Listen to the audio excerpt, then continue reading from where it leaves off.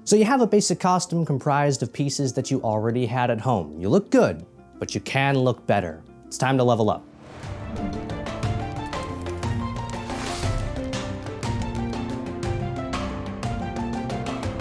Greetings adventurers, my name is Kramer, and this is the companion video to my video Medieval Costume DIY. So if you're just starting to put a costume together, make sure to watch that video first. That's levels 1 through 3. Not all of the elements of your costume need to be at the same level all at once. Your boots might still be at level 1, for instance, with say work boots or something. Sneakers are never acceptable in my opinion, but you might have a gorgeous wool tunic. I think this scalable approach is a very easy and cheap way of putting an outfit together without having to worry or stress about buying everything all at once, which can be expensive and intimidating. And in some cases, having all of your pieces be at a lower level, but then having one very nice high-level piece could bump your entire costume up and make it look really, really good.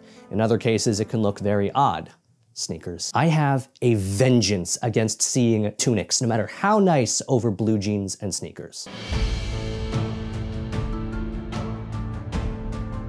So by the end of level 3, you'll look good. You have a shirt that represents itself well, you're not wearing sneakers or blue jeans, maybe you have a blanket cloak and some sort of hood. But at this point, you really need a tunic. And this alone by itself is pretty much enough to bump you up from level 3 to level 4. It is gonna require that you need to know how to sew, or that you know someone that knows how to sew, or you're gonna have to go buy something ready-made or get really lucky with a thrift store find that you can alter. Many of my pieces are made out of faux suede. I would still consider these costume grade as they aren't particularly useful or practical, but they look the part and they don't stand out the way some Halloween costume fabrics do. Lining your garment with linen, as I have done to my jerkin, helps add to the overall feel of the piece and can help strengthen it a bit more. These for the most part are unisex. Women's should be a little bit longer, slightly different silhouettes, but just add a belt and you're set. Men's fashion has really taken the L in modern times. Now men, continue to upgrade your shoes if you can. You might not be the type of guy that can go to a thrift store and find women's shoes that can fit you, but if you are, then there are some great options out there. Both these pairs of shoes are thrift store finds, both of them are women's shoes, and both have served me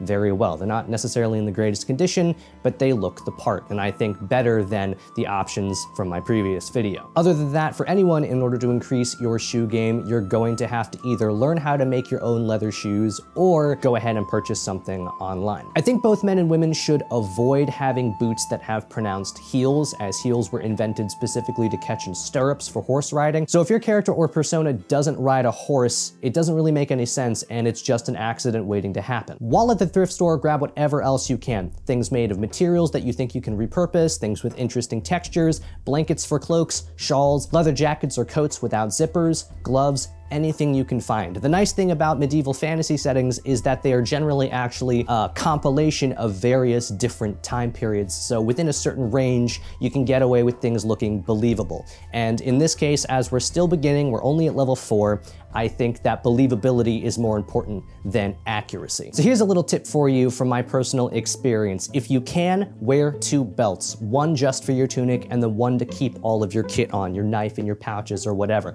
That way, if you need to take your kit belt off, you're not actually undressing yourself. Think about upgrading your hood next. The hoodie modification is nice, but I still prefer this one. It's much more water resistant, more rainproof, it's much warmer, and it's a very simple design. It's called a Viking hood, and it's essentially one long rectangle that rests here over my shoulders and forms the hood, sewn to 2 squares, one in the front and then one in the back. Go ahead and make yourself some bags or pouches. They can be made out of any material that you happen to have quite easily. So just pick the material, cut out the shape that you want, make 2 equal halves, cut loops or sew on loops for a drawstring at the top, and then sew all of the other edges together, turn it inside out, and you're done. This is a very simple bag made out of faux suede. It's just this rounded trapezoidal shape, 2 sides sewn together, and then it's got an opening. And this satchel is also made out of faux suede on one side and then some other felted fabric on the other side, and it's reversible. So it's not historically accurate, but it serves its purpose and is very practical. Thrifting or repurposing pieces into your costume can work very well, as we have already seen, but at a certain point, it can only take you so far, and you may find yourself ready to be making purchases or actually crafting items that you can add or upgrade to your costume. But before you do that, you need to ask yourself a very important question: what is this costume for? Are you still going to Renaissance fairs just a couple of times a year? Are you going on your own adventures, that is camping or hiking of some sort? Are you participating in events, either historical or fantasy? Are you LARPing? We're still nowhere near the territory of stitch counting or thread counting, and you may never feel the need to be at that point, so don't necessarily feel pressured to. But if you are, that's pretty epic. Good for you, much respect. Take that into account when you're doing your upgrades. But everybody keep in mind that just because textbook historical accuracy might not be your goal, that still having all of your pieces actually be what they're supposed to be, rather than being representations only looking like what they're supposed to be, is going to result in your costume being more functional and therefore more believable. Going to make the transition from being a costume into being garb, actual clothes just from a different time period or world. My leather breastplate compared to this leather armor I bought online is the perfect example of this. Both are made of leather, both look good, and neither are historically accurate. Aesthetically, they serve the same function, but this leather armor would offer very little protection, while my breastplate is actually hardened and takes inspiration from historical 14th century breastplates. That doesn't necessarily mean that one is better, it just depends on your goal. So set a goal for yourself and make sure that every element of your garb brings you closer to that goal, whether that's something you're making or something you're purchasing. If you're good at art, unlike me, then you can do character art of what it is that you envision. What I personally do is I have several folders on Pinterest that are labeled either Ranger or Witcher or whatever, and then those are comprised of various elements that I plan on incorporating, whether that's drawing from historical references or drawing from references from TVs, movies, or games. TVs, literally drawing from the TVs. If you're planning on crafting or purchasing new elements, it's very important to know exactly what it is that you need and why you need it and how you expect it to function, so you know the difference between what is a good investment and what is ultimately a cool but needless purchase. Cloaks are an excellent example of this. You might know that you want a cloak, but not all cloaks are the same. What do you need the cloak to do? What features does it need to have? What do you plan on doing while you're wearing the cloak? And all of these questions, once answered, will point you towards the type of cloak that you should either craft or look to buy. And if you haven't seen my video on the best cloak for a medieval adventure, then you can check that out up here. Hopefully you find that helpful. Now, I can't tell you what it is that you need, but you will likely find this advice universally helpful. Do buy a properly lengthed leather medieval belt or two. Do get a brooch or two. One I have for my hood and then one for your cloak, maybe more. Do invest or craft some leather bags and pouches, especially big enough to hold the important items that you need, like your phone, wallet, and keys.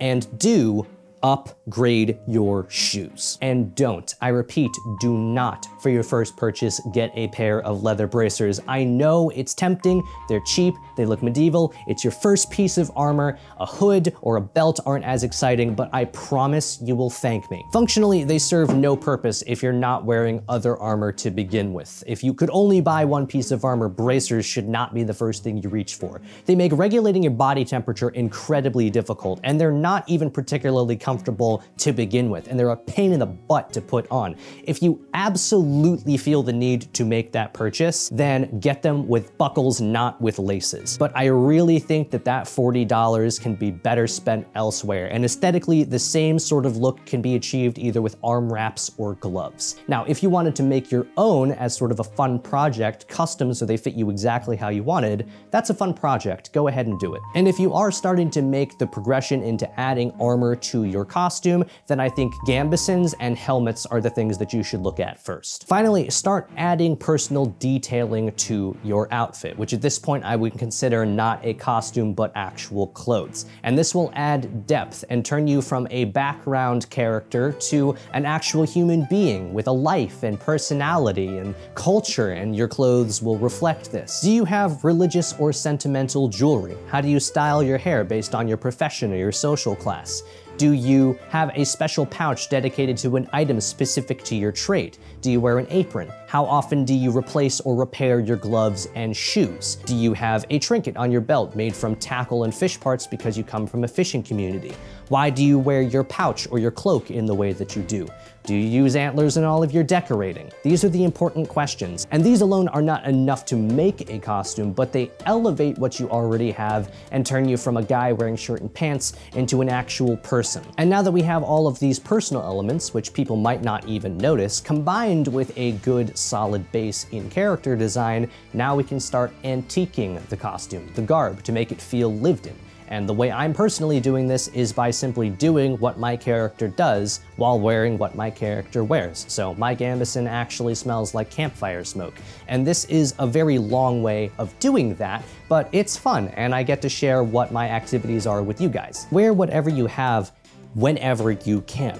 Get used to it, get comfortable in it, learn how you move in it, what needs to be added or adjusted or changed. And this is the level of believability that costumers have to think about, so that an actor can just put on their costume and then immediately be in character. But we don't have that luxury because we are designing our own costumes, so we have to create our own realism.